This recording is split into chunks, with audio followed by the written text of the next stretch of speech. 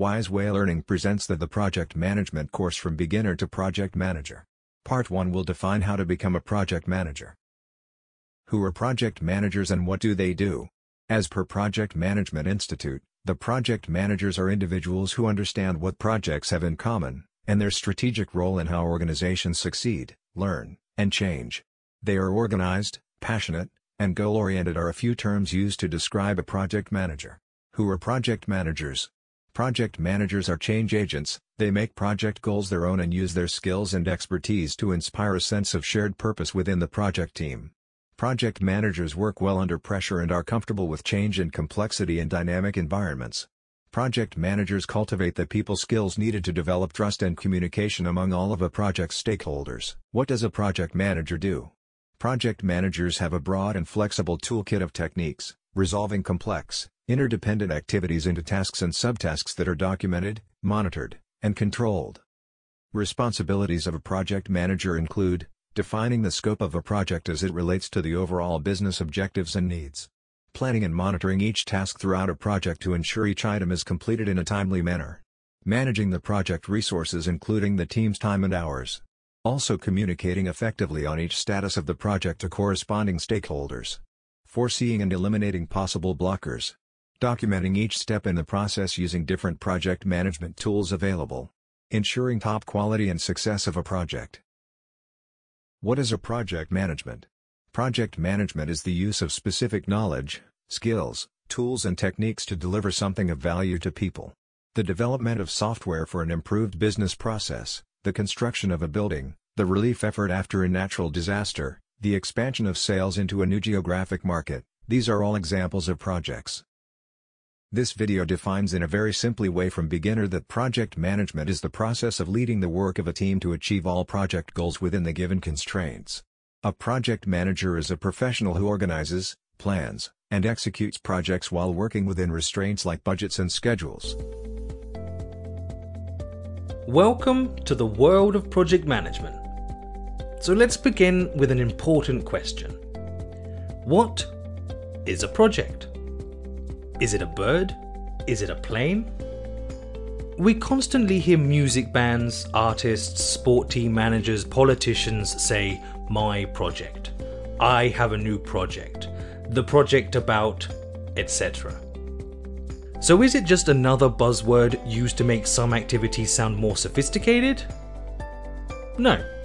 It's something much different. A project is something real, exciting, and extremely useful for people that want to accomplish their future ideas. So let's get back to the main question. What is a project? The Project Management Institute defines it as a temporary endeavor undertaken to create a unique product, service, or result. In other words, it's a temporary initiative that is agreed, planned, and executed to achieve a specific goal. Let's break this down with some terms. First, we have time. This refers to a project being a temporary initiative. It is distinct from normal business operations in that it has a predetermined start and end date. Normal operations are characterized by the routine work in established companies. Think of the day-to-day activities which are not very different from one day to another. The accounting and finance department, product department, sales and marketing, etc. There is no end date assigned to these repeating activities. Projects, on the other hand, have a strict expiry date. Then there is the specific goal you wish to achieve with the project. You can think of it as the output of a project. This output can be a product, like construct a new office building, a service, like outsource a call center, or a result, such as improve an existing business process. The output, together with the work done to create it, is called project scope.